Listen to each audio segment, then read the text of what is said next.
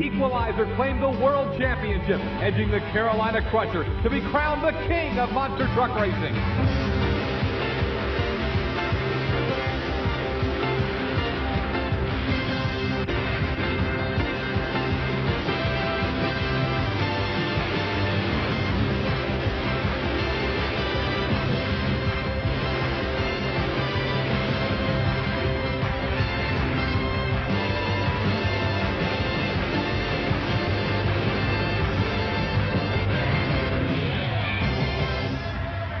And in the final race of 1989 on the TNT Monster Truck Challenge, that's what the fans at Louisville, Kentucky got. The Ford of Jersey Outlaw, Mike Wine from Pennsauken, New Jersey, the Chevrolet of David Morris and the Equalizer from Tennessee.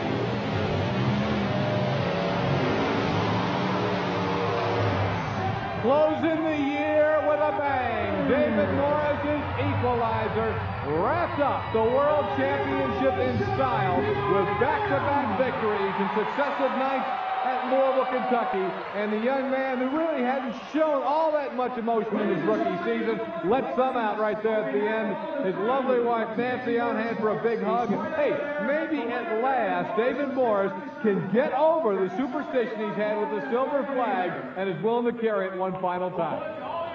Well, ladies and gentlemen, kind of a unique situation here. We've been teasing him all year long. He's superstitious, would not carry the flag, but you get to keep it the longest of anybody. You get to keep it till next year. That's a great feeling. I'm glad to have his flag now.